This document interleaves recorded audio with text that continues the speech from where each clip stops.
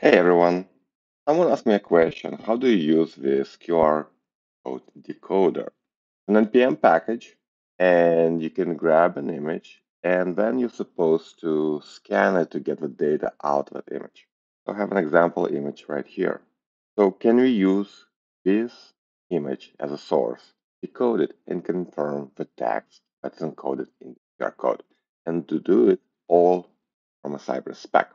Code is online and I'm going to start writing it. I'm importing the package, already installed it. So the first thing I need to do, I need to grab this fixture file. There's a fixture in the name of a file, PNG, and I need an encoding. And my plan is to take this image, create an image source, base64 encoded base source string. And so I'm going to load it as base64. That will give me a base64 string. And what do I do next? Well, I have to take the string and make an image source out of it. I'll say data, image, PNG, because I have PNG fixture file, base64, and then the string has both base64 values. Let's see how it loads. Click on the spec, maximize it. Nothing, right? But it hasn't failed. So that's a good sign. Because this function inside then callback returns the string. I use it. And now it's an image source string. And I can create a decoder, right, which is an instance of this npm class.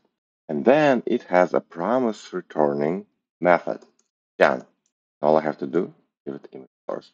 And because I want Cypress to wait for that promise to resolve and grab the result and pass it to the next command or assertion, I'm going to return it. Okay, has not failed. That's a good sign. Maybe let's log it to the console. You can see that the scan method right here decoded the image, found the QR code, and then decoded the QR code information.